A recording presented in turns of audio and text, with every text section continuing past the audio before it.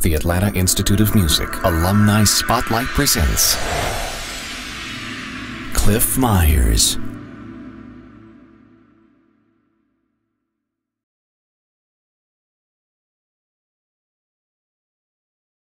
When I came to AIM, I thought that it would just be an interaction with guitar students, bass guitar and lead guitar students.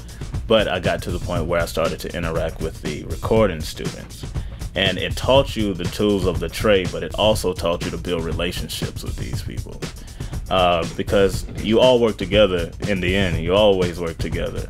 And you always want to give people positive images of yourself while presenting a level of professionalism also.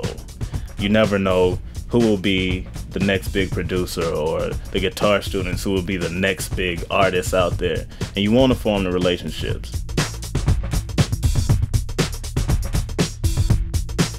I met my friend Teos, T-A-O-S, the architect of sound, in level 2. He asked me to do a project for him that was for one of his teachers. I didn't know what it would turn into. I just remember Teos walking into the break room and saying, "I need you to do drums on a track for me." And I wasn't going to tell him no.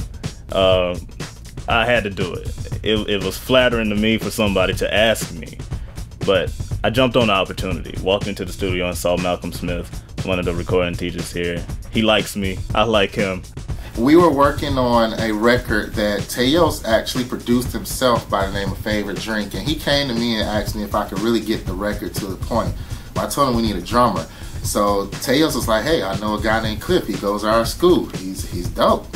So I met Cliff in the drum room one day, and he was just lacing something with the electronic drums. I was like, "Man, this dude making that electronic drum sound like the real thing." So when he came in the studio, we were having problems with the overhead mics in the session that day. Cliff got in there and he just rocked. It sounded so good. We used the drums he had without even the overheads.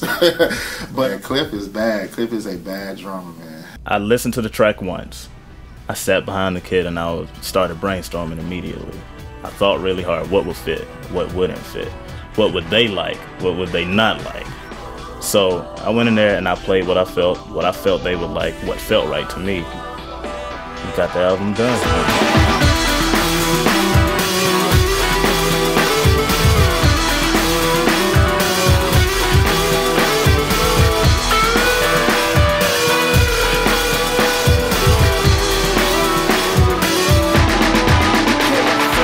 I had an idea as to what I wanted to do, but with the help of AIM teaching me, what keeps me afloat, what works, what does not work. The possibilities are endless. Before, I had a vision, but it's nothing near the vision I have now.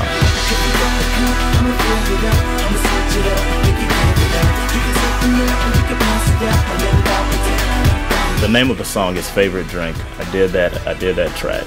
I did a couple more that aren't on the EP, but they will be released later. The album name is Breaking Ground. You can find it on iTunes.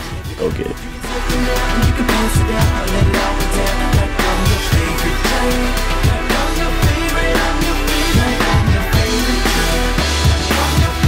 Do it. Just do it. Make like Nike. Just do it. If you're not here, get here.